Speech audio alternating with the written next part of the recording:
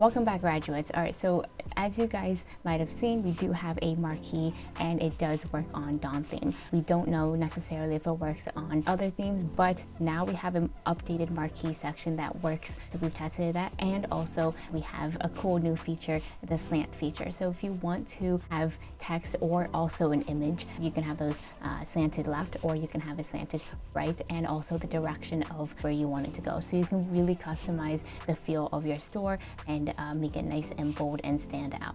So without further ado, let's get right into it. So what you're always going to be given is a document right over here, and it's going to let you know to make a new section, and all you're going to have to do is make a new section and then go into the theme and configure it. This is the code to copy, and this is just the instructions for this. You're going to get a doc download and also a RTF and just a regular text, so there's no confusion of text being jumbled up in the transition of you downloading it to adding the code. So what I want to do is I'm just going to go into the Dawn 11 theme. It works on all themes. I'm going to go into here and I'm just going to go and edit my code. So I don't need my template. I just need to create a new section, and I'm going to call it custom marquee. And you can really name it anything you want. This is just, you know, for you to identify it in a sense. And then I'm just going to take this whole code right over here, just copy and paste this. We did the groundwork for you, so just copy and paste that into the code here.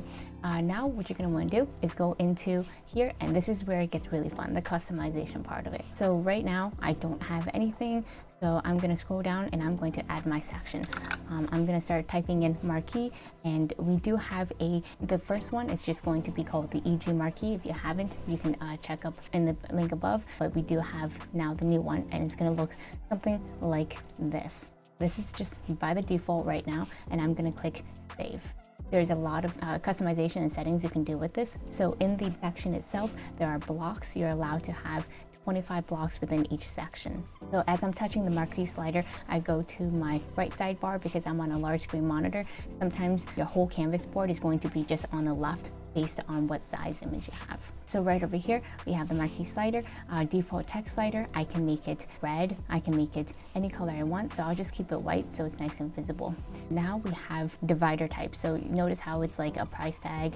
I can have it as a check mark, a phone, really cool features. And then also in addition, you can have an upload of an image as well. So we give you that flexibility as well, and then we give you gap between messages and in between the divider icons, so you see how everything's spaced out and now compacted. And then also we give you that option for mobile as well. And then we give you icon sizes. You can have it really big, you can have it really small, and then also icon coloring. Then we give you the line width, so that means the stroke of the icon itself. So that's really cool, and we're trying to really customize these features for you and enhance them for you. Then we have the marquee speed. So you can go by 4 and it will be really slow, or you can have it by 10 and it will go really fast, depending on how you like it. And then you can have a background gradient color. If you choose not to, then that's fine as well. Or you can just have it black. And then here is a really cool part. You can have the marquee be on a slant angle, a really slant, or also on the right side as well. So on mobile, it'll look like that. Pretty cool. You can do a lot of cool things with the sections. Now remember, this is a section, so this can be on a product page, on just a page, on a collections. You can have them stacked underneath each other, one direction, another the opposite direction. You really can just customize the heck out of it. Then you can have a border style, bottom only. Notice how it's green on the bottom, or you can have it on the top, or you can have it on both, or none even. So we want to give you that flexibility, and also choosing the border color as well. And the border width, if you're going to choose bottom and top. So you can have it really nice and thick, you can have it really thin. Then we just give you section settings itself, the spacing, top and bottom, right here as well. Then in between each of the blocks, you can select an image. You can also play around with the image height of it, and if not, you can just have text in itself. Now this text is going to inherit the typography that you already set in your theme, so it's going to already grab that. You don't need to adjust. We can make it red if you want. So now notice how all of them are white except this red one. It's because I'm only choosing this block as the red one. So you have to go into each one if you want to choose red for each one of them. So take note of that as well. And then also you can choose the icon color too, and then play around in here, the stroke if you want, things like that.